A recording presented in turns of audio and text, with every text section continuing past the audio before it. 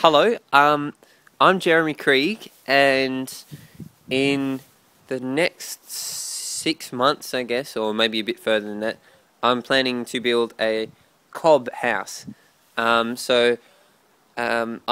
live in Australia, and we have a compulsory subject in Year 12 called the research project, in which we have to research a topic or question, and then develop an outcome. And so for my project, I plan to build this house, but then I was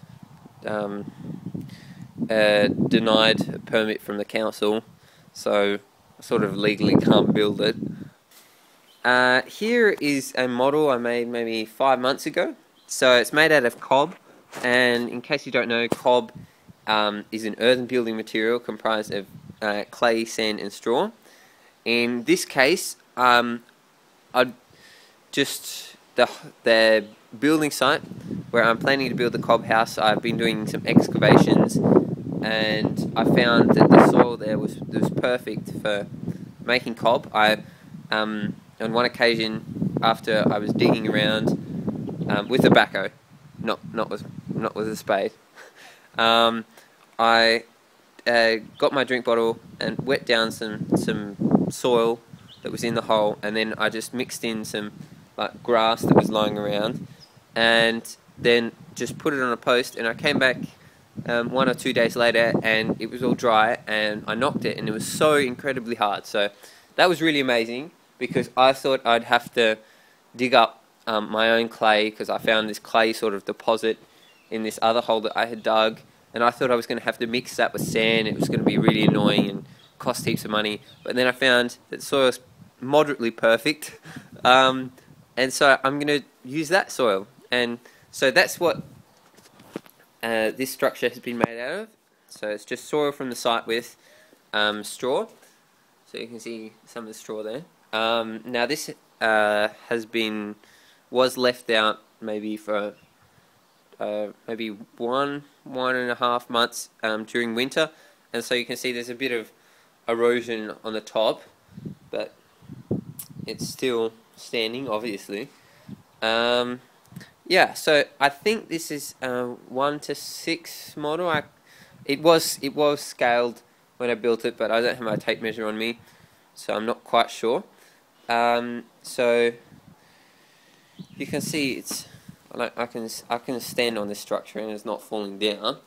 You know, here's an arch, and all that's holding this area is the straw and the soil. So I can stand on that without it falling down.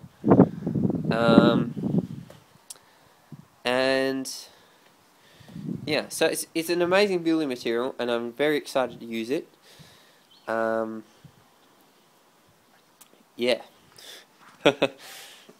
This is a test cob block. Well, that's what I call it anyway, that I made during as a part of my research project. And my attempt with this was to demonstrate the structural properties of cob.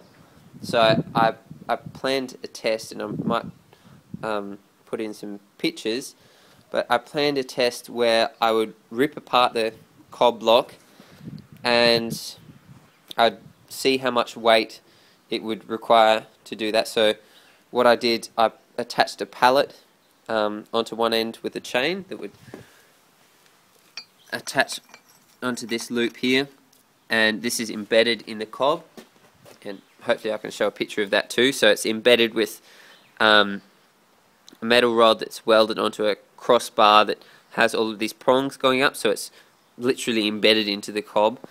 And then I have another one on the other side, and so I attached a pallet with a chain to this one, while obviously it was standing vertically, and then I attached this end to another chain to the backhoe, so you can see the grab over there. So I attached it to that, and then I just added lots more weights onto the pallet, then lifted it up, and then I kept on adding weights, and nothing happened, so I had to stop. I ran out of weight to put on there, and then I worked out a pull apart force. That's all I can describe it as, and it was in newtons per meter squared. So it's sort of pressure, except sort of opposite. Well, it's the same units of pressure. So I worked out that value, and hopefully I can put that in as well.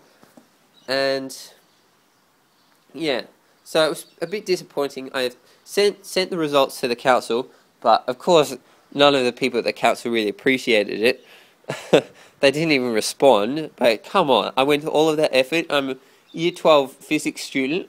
I know what is going on, and I sent them this information. They didn't even acknowledge it. It's disgusting. Come on. Sure, they can build a house after that. But you can see this is my hand, and when it was drying, I just put my hand on there. You can see it still fits, and the material is incredibly strong. That hurts my knuckles.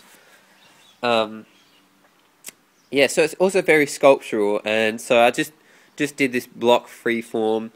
It's actually 600 by 400, and so I got the square out and measured it roughly, and then just built it up. And I think it took an afternoon, maybe three or 4 hours, or probably 3 hours. Yeah, and I just mixed all of the materials by hand. So I just got the soil from the site, and then brought it back to the house, and then got some water with some straw, and then just stomped on it. I put it on a tarp, and then you fold the tarp back over, and then you stomp on it again, and then you open up the tarp, then you fold it back another way, and you stomp on it again. But there's lots of videos about that on YouTube on how to make cob. And so what I did, I just built up the block, and then added the forks, and then added the rest of the block. So this has also been out in the rain. You can sort of see along there where the rain has sort of worn away at the block, but it's still pretty good, and it's still like here, like yeah.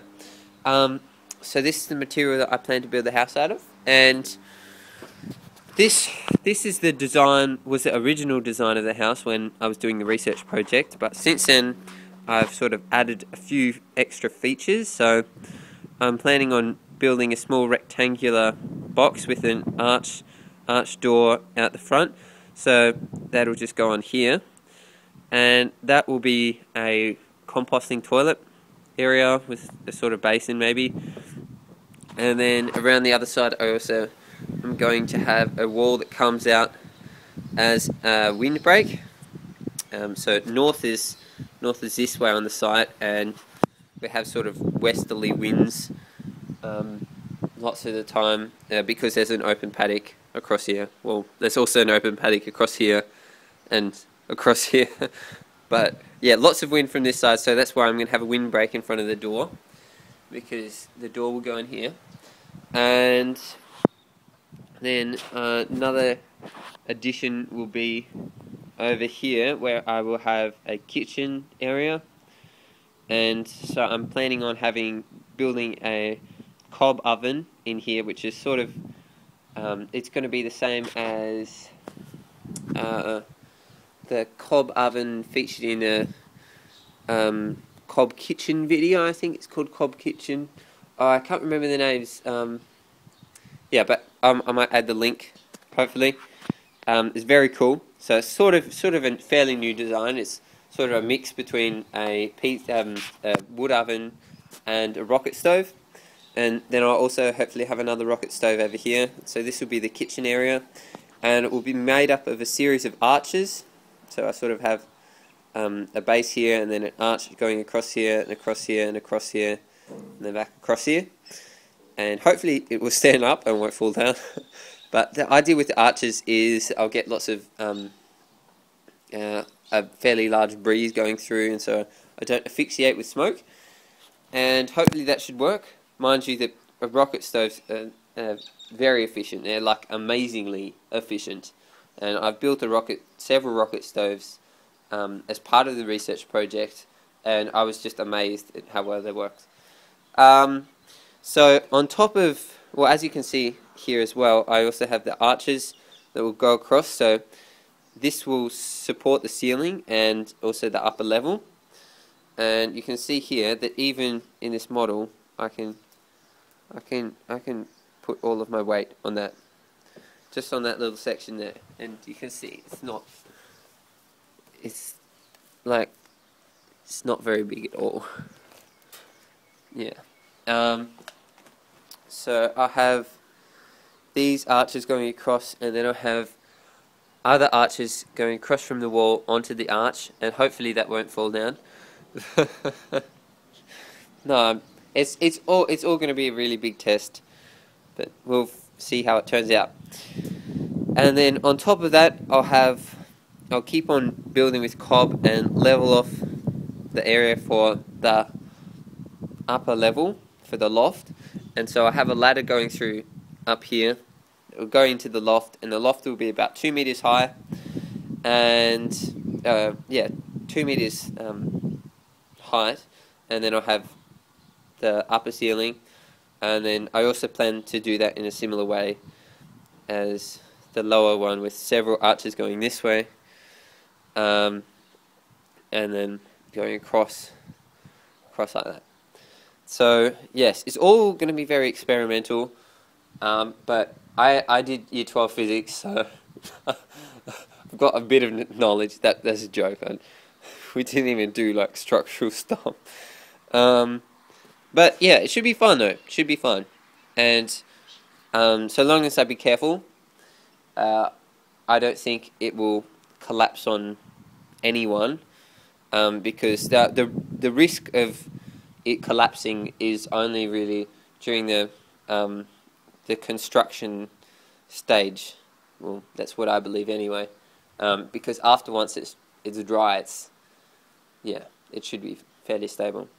And obviously, before I live in it or I let anyone else into it, I'd like to do some structural tests. So applying a much greater force than it will ever need to hold to ensure that it's not going to collapse.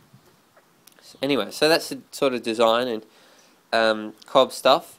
Then across here, you can see this is the door frame that I have built. So it was just constructed with mild steel. So mild steel flat bar goes up there and down. So it's just a rectangle, and then we have these feet down the bottom. And these hinges I've forged myself. So they were just made in the forge there with my anvil and my vise over there. So I just bent them round, and they were really easy to do. So I've just got to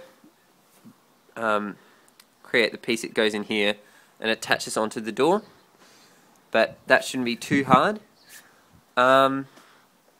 Then so this will be part of the door frame, and hopefully this section of steel won't be visible. The cob will come right up to here,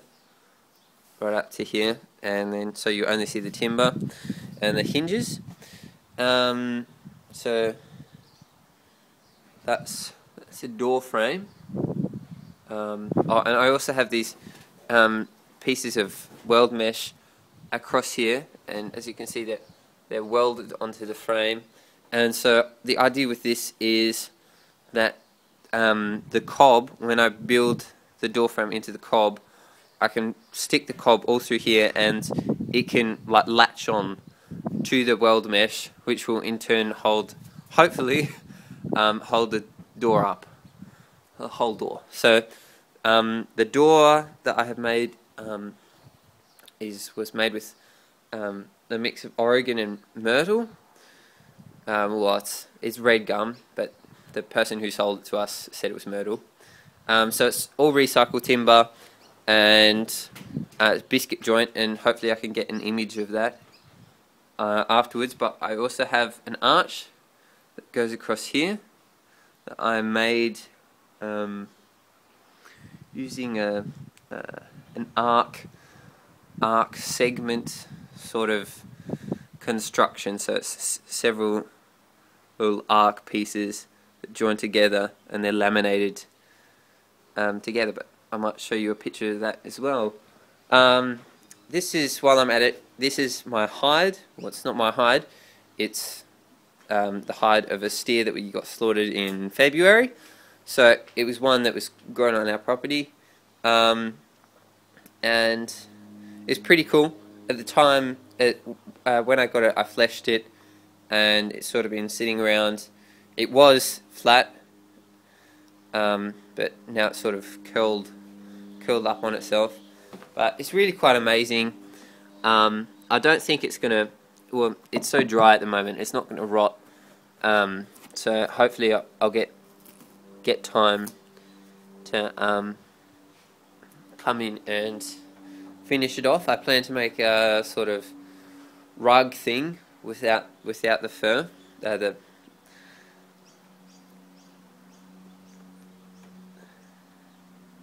Not fur. What's it called? How embarrassing. Without the hair. Without the hair. So yeah, I'll de-hair it. I was originally planning on keeping that hair on, but I played around with some lime, and that of course just made it come off in lots of areas. And when I was fleshing it, it was rubbing against the like fleshing beam, and so it was just coming off. And so I've decided I'll just take it all off. And I also have another one back there. That was a Hereford cow's hide. That was the first one that I fleshed, and you can see it's still very oily and stuff.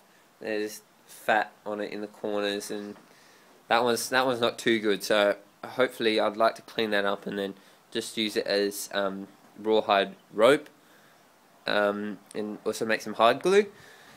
But with this one, I'll take the hair off, and then I plan to brain tan it and then smoke it. So for my last school-based assignment for chemistry, I researched brain tanning, and so basically it was fairly inconclusive, my research, but basically what I found was that the emulsified oils in the brain, as well as emulsified oils and eggs, because you can use eggs as well, they just help the collagen fibers to stay apart when they're drying, and that creates a soft structure. And then when you smoke it, the aldehydes in the smoke go in and secure the fibrils and collagen fibers, and they sort of lock it all together. They lock together the non-crystalline regions of collagen, because the crystalline regions don't need tanning. Yeah, you can sort of see how the information I found was sort of inconclusive, because there's not much chemistry on it anyway. But that's what I plan to do with this hide. So I'll just flesh it. Oh, sorry, I'll finish off the fleshing, so I might do some dry scraping and stuff just on the inside, and also to get the hair off. And then after I've done that, I'll brain it or /egg it, and then I'll smoke it. So it should come out cool. It'll be like a soft sort of rug thing, and hopefully I'd like to have that in the cob house. So this sort of brings a close to the first sort of, I guess, video blog about my cob house project. So I'm still in the exam period, so I've just completed my first exam yesterday, and I have 3 more to go, so chemistry, physics and maths specialist. So I will have them done in a week, and then after that hopefully I can get started with the foundations and yeah, build a house. Yep, okay, so see you next time.